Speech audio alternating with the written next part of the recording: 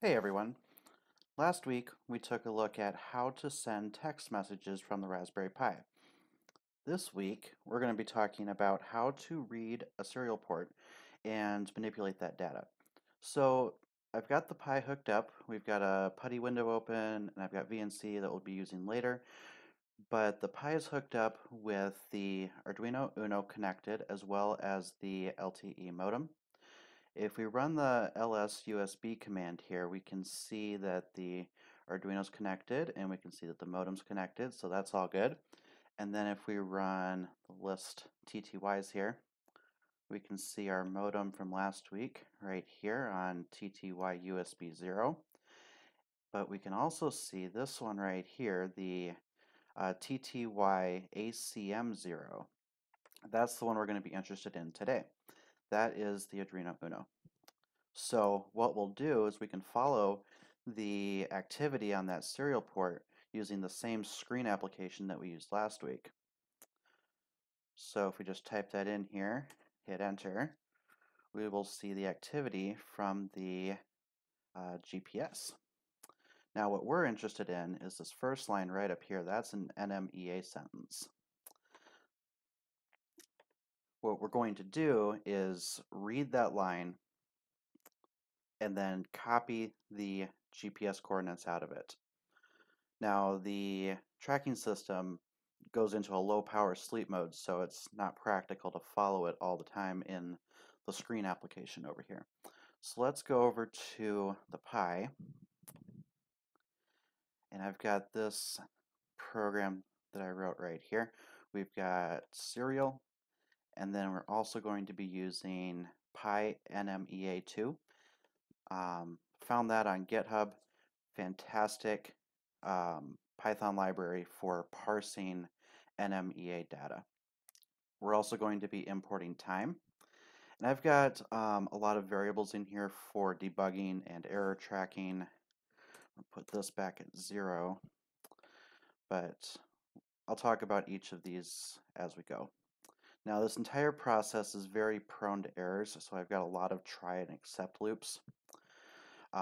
Basically what we want to do here is every minute we're going to be opening that serial port right there.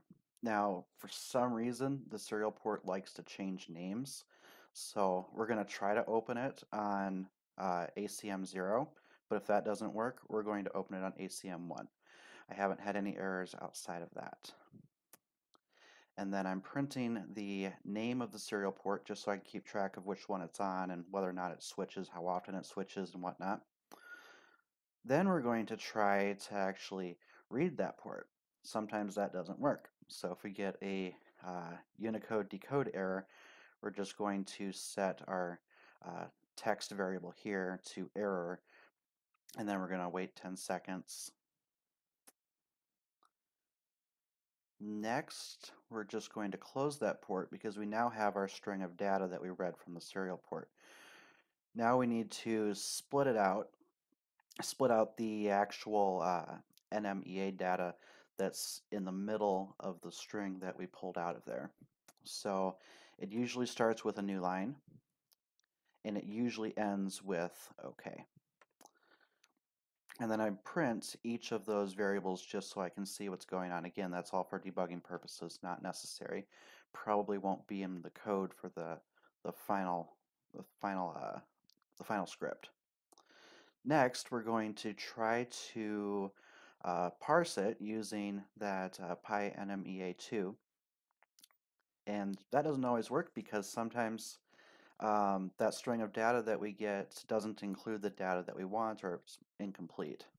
So if it doesn't work, then we'll just set MSG to error. And then I'll print MSG so I can see what's going on. At this point, if everything's gone the way it's supposed to, we're going to try to actually print out the GPS coordinates. So with the Pi NMEA 2, we can just type msg.latitude, msg.longitude minutes, and msg.latitude, or yeah, these are latitudes, but you get the point. That's all there is to it using that library. It's very easy to use. And if that doesn't throw any errors, if there's any errors up to this point, this again will throw an error, and we'll see the accept part in a second. But if that doesn't throw an error, then it's okay to send a text message.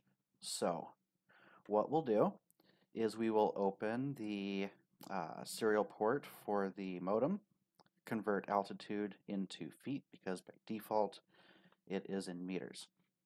And then here's our script. You saw this last week when we were sending text messages. I just pasted all of that right into here. We set our function, we set the storage, and we do need to set the character set. This is where I ran into a lot of problems with this.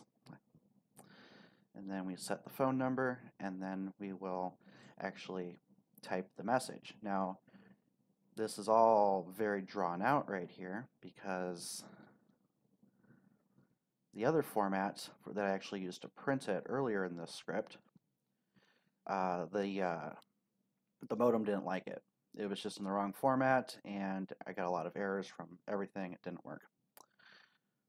So then we will send the message, delete the message, and close the GSM port.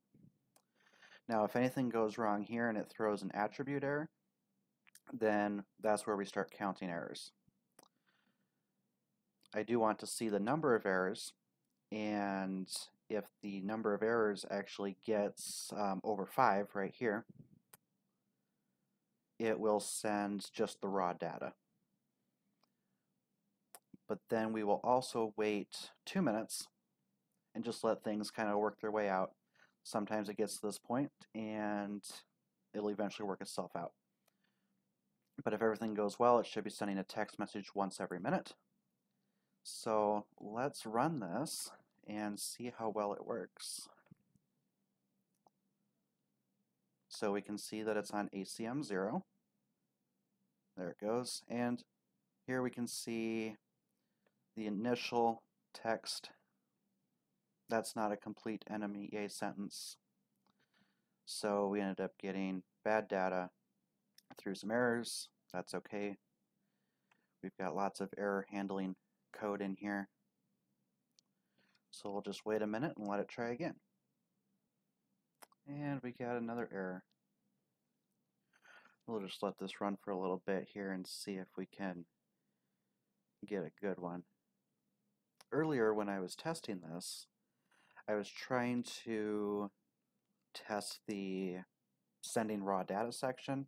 I was kind of running into some trouble actually getting errors, and now I'm recording this for you guys and I'm getting more errors than I got earlier. It's really just luck of the draw on the reading the serial port, because it does close itself out and clear the data, so it doesn't always give us what we want. There we go. Now we can see that we've got a complete NMEA sentence. We've got our message. It gives us the latitude and longitude as well as the altitude. At this point it's not converted into meters, or it's not converted into feet. And I just got the text message. So here's how this is going to work. So we've got the text message here with the important data, and all I have to do is copy the GPS coordinates, and then we'll go over here to Google Maps, paste, cut off the altitude, and there it is. You can see that here on my phone that it's pretty close. You can see the GPS location from the phone, and it's right there. So that's all I've got for today. I hope you enjoyed learning how to parse the NMEA data.